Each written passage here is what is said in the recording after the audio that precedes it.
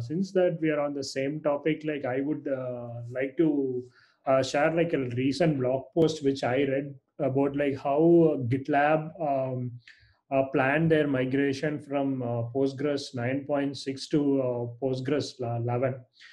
So they have written a detailed blog post. I thought like I would be it would be useful for everyone to go through that blog post. I will explain like a little bit of the planning what they've done in 1 or 2 minutes, and then we can go ahead after that to discuss the like how do normally people plan their migration, some or their upgrades to newer versions.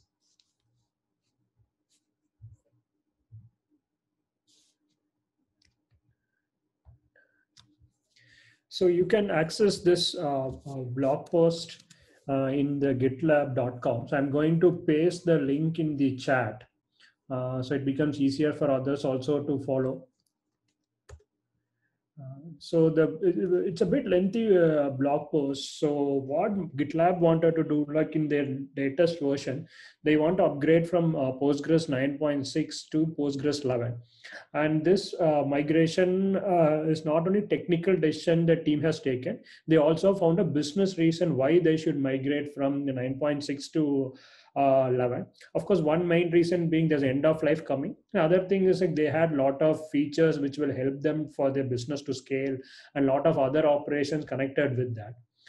So how did they plan this entire migration, and what tools did they use, and how did their day of migration look like, and they also recorded the entire process of migration on that particular day, and they released this as a YouTube video, so it becomes easier for people to go and view like how they did it in a period of say 2 to 3 hours. So some details I've given is like their what is their cluster size, what is the number of transaction they do. From scale of it, it looks like it is like really a big scale, because like there is no like one particular day GitLab's usage go to only 10%. It looks like they have like over the time it ranges from 200,000 transaction to 300,000 transaction. That is, you cannot say like on Sundays it's going to be less, on Mondays it's going to be high.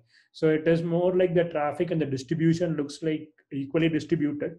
As a result, there is no easy way for them to migrate unless they give some kind of a say 2 or 3 hour window to the customer as possible early. And they put up the reason why they want to move away from Postgres 9.6 to Postgres 11. And you can see some technical details for that.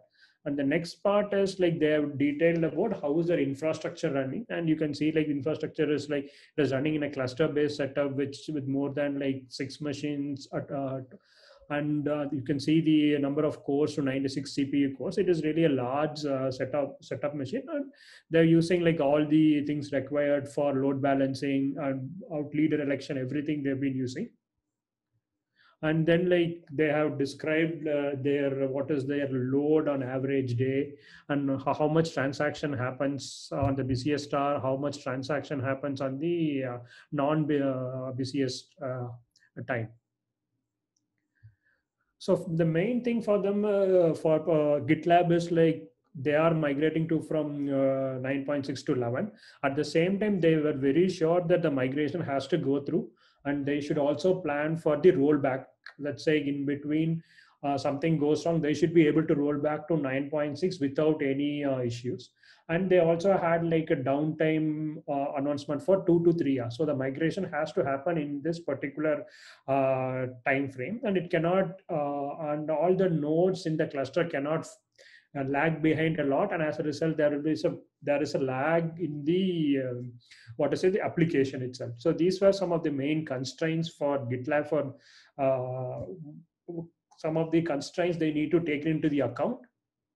And to how did they plan? So while reading the blog post, it was clear that this is not a kind of a migration where you can do it in like a week or two planning. It required more like a months of planning, though they have not disclosed how long the entire iteration went for, starting from the planning phase to the execution phase.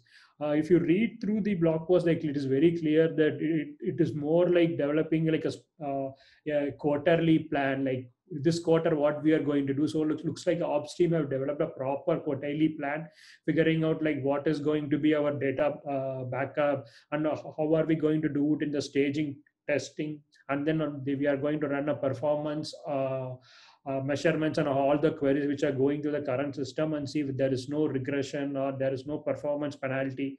And then actually how do we migrate the cluster. So they have developed these into multiple phases. In the first phase, what they did is like they came up with the Ansible playbook, how they will do this migration. And second place is like change the development to a staging development with the same production database, with some kind of setup, environmental setup. And once they upgraded from the 9.6 to 11, and they did an end-to-end staging test in that. And fourth is like they went for the upgrade in the production. That is like on particular day they figured out this is what we are going to do, and some kind of measurements they did, what all maintenance announcement and all those details. Once that is done, and they were able to complete in 2.5 hours to 3.5 hours. And the important thing to notice, like they used a tool called PG upgrade. I think the PG upgrade will help you to move from one major version to other major version. And the detailed explanation they give how this PG upgrade works. And it is the main thing to note is during from one Postgres version to other Postgres version, the logical or the data structure or how it is stored in the disks may not change, but the metadata information about the tables, how they are laid out may be different. So that means they were very careful in checking the compatibility of the versions, and they did that. And then they did a regression test benchmark saying that queries don't there are no slow queries or there is no performance penalty once they are migrated. As you can see, they automated everything using the Ansible playbook, and they have to do everything like stop the services which are accessing the database, like your API servers and your workers, all the other parts. And finally, they upgraded the Postgres on that particular migration day. This is like the traffic where you can see like before migration and after migration. It was more like a smooth migration, and they had 2 hours of downtime. And if you see that this entire process, it took like 4 hours, but actual migration was only took for 2 hours. An interesting part is like there was some person who was driving the initiative. Like when you run certain script, you will be asked to enter certain information like yes or no. So if there's someone else reading that and giving the instruction to the person who's actually doing this migration, it becomes easier for the person to doing the migration to make any decision, because the person is only need to enter the commands, no need to think too much what will happen, remember what are the previous answers he has given or she has given. So this is something like interesting for me, because they also planned out what if things doesn't go well. That is, they have to revert back to the older version, and they did this entire migration on the protection data on a staging environment. So most of the time, I have found like very few people or few organization has this kind of resources to plan out the entire migration in advance, as well as to able to have a dummy play of a production data and trying to see what all problems they can catch in advance.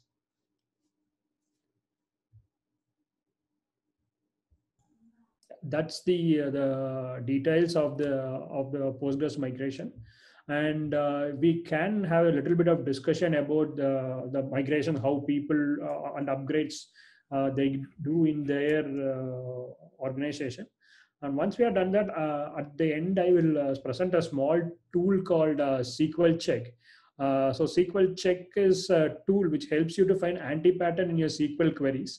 And we'll get to that in a moment. Before that, I would like to pause for a few seconds, and then let's talk about the migrations and upgrades, how you do, and what are some good practices you can share. Hi everyone, this is Navarun here. So since Krace brought up the PG upgrade tool, so I work at Claricites, and we have 5.5-ish terabyte single machine Postgres database. I'm talking about the size of the primary.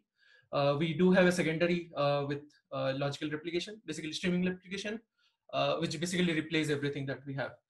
So we were actually playing back. So we were on Postgres 10.2 since some time, and we wanted to go to like 12.3 because of the improvements there. Uh, so we did all that playbook thing, not writing in an Ansible playbook, but we actually did literate programming. Basically, in a Markdown file, we wrote out each of the steps that we will do for the staging process. One thing really beautiful about PG upgrades, hard link mode is where all of the actual upgrade took just 3 minutes. So 5.5 terabytes of database upgraded in 3 minutes. Just that we had to take some precautions even before that. So we took a hot online backup of the database while it was active. We are on GCP and the DB is running on VM with persistent disks. So we just took a hot backup, and in between we just took a snapshot of the disk. So in any case, if anything went wrong after the new cluster started, basically the PG12 cluster started, PG upgrade documentation says that you can't revert back, because then the pages are rewritten. Basically, the new schema is PG12's. PG10 won't understand it anymore. So then also, like, we had this idea that, hey, even if we can't, we will just stop the machine and revert back to the previous snapshot. Although in between, we stopped all writes to the system. So PG bouncer was stopped and platform was taken down. We are still trying to find a way to do it in production, because in production we can't take that long downtime. In production we have to be really swift with this. One way that we thought of was, since our customer base is mostly EU, we can probably take a downtime where our traffic metrics are really low, although there would be connection severances. But yes, so this was our story with the PG upgrade tool. It's a great tool. So we were a bit apprehensive about jumping two major versions, but it worked out really well. Although the tool says that please go from like hop one versions at a time, don't go two versions. So yeah, uh, on the SQL Fire side, we have an interesting story. So once one of our engineers ran an update query without setting the where clause, so basically without any filter, and that rewrote the whole tables, one of the columns. Uh, the silver lining here is the table was not a like business data table; it was more like application metadata. So we were a bit safe in that sense. That had just like I think 50-ish rows. It was a very small table, but then the problem was we did not have the data anywhere. Even the replica had the data updated. Basically, the query had transferred into the replica. The records were gone. So we thought, hey, uh, since the dead tuples would still be there on the disk, we basically read the dirty pages from disk. And fortunately, we had someone in the team who had very good understanding of the Postgres internals. How does Postgres read pages? So that person basically wrote a program which read that page, and then like to a very well defined extent of human interpretation, got the data in a form, and then we just entered the data into the table by hand. Since we saw when reading the binary page, we could comprehend the data. uh, this was one war story, and the second one, I don't know if it's a war story or not, but it's probably more like not knowing what to do, what not to do with PG. Someone sick killed the postmaster, and there was a havoc into the whole system. And since this is like a very inadvertent state, uh, yeah, the engineer eventually learned that they should not do a sick kill on the postmaster. Uh, but yeah, thanks for listening to me for the last few minutes. Thanks for sharing that, because it's very rare to find people who understand like the Postgres from the top to the bottom, where you can read the pages and how it is B plus trees, everything getting back to that is not something you can do it in pressure. But I don't know how long it took to come back to that state. If you can share that, it would be much more interesting. So to give you a context, it was around 7 o'clock in the evening when this happened. Everyone just wrapping up their stuff and going back home. Suddenly engineer just shrieked out aloud that, hey, I think I did a mistake. I think I did an update query without setting the filter. And we got the data back by 9 o'clock, like 2 hours it took. So the idea struck really fast. So the first thing that we tried out was, let's see if the replication lag was really high, the replay lag was high, so that the secondary would still have the data. We can just severe the replication then and there and still get back the data from secondary. But the problem was that the replication was running really fine. So there were really less number of like update queries or insert queries. That replication was pristine. That so yeah, that was our first thought. The second thought was, hey, now let's go by the basics. That since it's a since PG does not modify the existing tuples, PG rewrite like adds a new tuple and then change the CTID. Let's go that way. So that's where that this idea came from. That if the page is still, if we can somehow find the page and disk, we could get it back. So finding the page took a bit of time. Understanding it was a bit easier because we had that engineer who knew Postgres internals. Cool. So that I was have the a couple timeline. very nice. I have a couple of things here.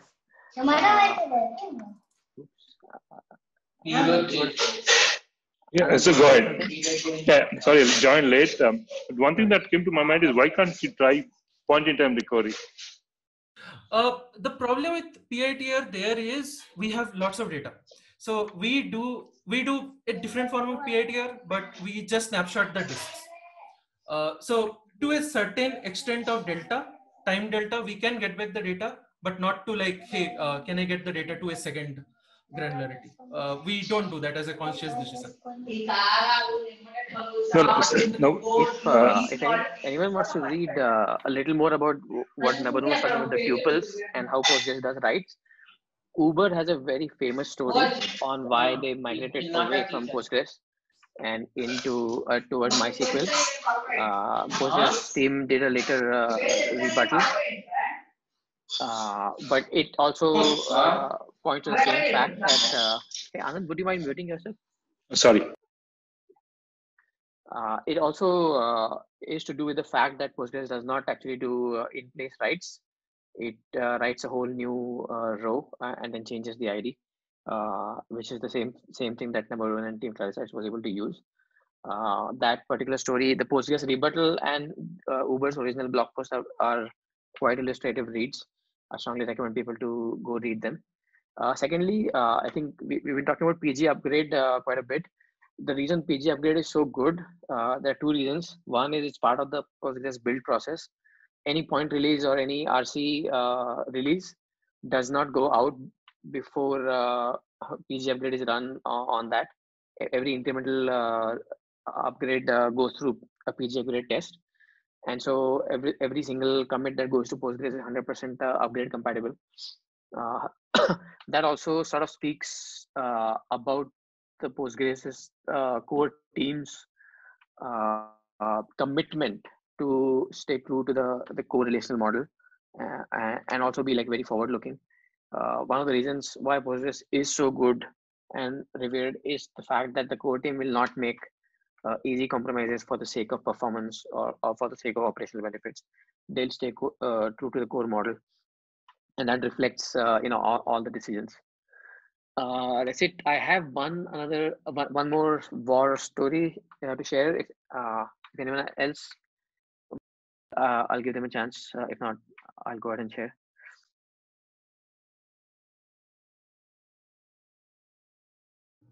Please go ahead. Cool. So this one is slightly different. It's not operational. It's about again data model and understanding data types. So this is from one of my consulting projects.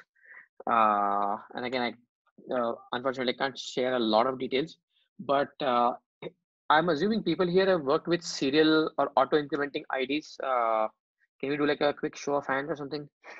Or I would assume like anybody who's worked with Active Record and Django, or in general any modern Postgres system, they would have worked with auto incrementing IDs. And so this project I was working on, they also had all their integer primary keys as auto incrementing. However, instead of treating the integer IDs as just a unique value, this team made a mistake of relying on the fact that these IDs are auto-incrementing and therefore they would be serial in nature. Two very different things. And so let me talk about the lesson from this story first, and then we'll talk about what went wrong a little bit. So the lesson here is that if you're using a particular data type, like what are the invariants? Whenever you write something or we design the schema or give a data type or give a type to something, we need to look at the invariant of that data type or that assumption, right? What is always true about the integer ID, for example, right? And what is always true about the integer unique key auto incrementing is that it is unique and it is integer, and that's it. And those are the only two things that are true about it. The fact that it is auto incrementing does not play into the core invariant of that model. And so now coming back to the war story, what happened was they had certain assumptions built into their model and in their business logic that incrementing ID means something. They treated it as like a series, and there were things like aggregations and stuff, order by clauses built on ID. And so this was all fine when they were operating on a reasonably low scale, no race conditions, etc. Things were okay. Then they started growing, and infrastructure was running at pretty high capacity. And now what happens is if you have the serial ID in particular does not survive a rolled back transaction, for example. If you let's say there's a column primary key ID and you inserted a record in a table within a transaction, and now after that you rolled back your transaction, you're not going to get the old ID back. The ID would have moved on because the IDs are part of a sequence, and a sequence once consumed does not go back. It's not rolled back. So let's say your current maximum ID is 10,000, and you started a transaction, you created a record with 10,001, and then that record was rolled back. The next ID will be 10,002 and not 10,000 back again. And so this particular fact, this team did not understand because it's not apparent. It's not easy. The documentation doesn't say it. Very similar to the transaction wraparound problem. And so these assumptions ended up costing data inaccuracies, because obviously the moment you say the ID is serial, one comes after one another, it's no longer true. And so all your reports, everything that you built based on this assumption is no longer true.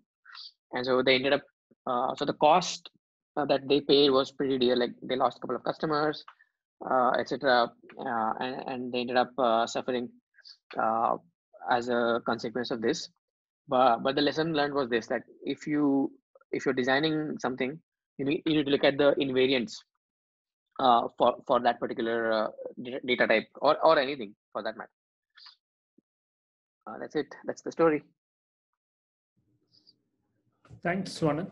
And that's also interesting because there are configuration where you can get back the IDs, but stating what you said, like it is also not a good practice because as you say, if customer ID gets changed, then it can cause like a lot of, as you said, like a lot of havocs. Exactly. Yep. This actually is this particular pattern is a favorite thing of mine that I keep talking, even in my workshop, I talk about quite a bit, is invariant based design. Like when you're designing something, you write down the invariants first, like what doesn't change no matter what happens. And then you sort of build up your design based on that. UUIDs, in a way, speaking specifically about primary keys, UUIDs help you sort of go over or overcome this particular problem, but they have their own problems. But anyway, that was the story I had to share.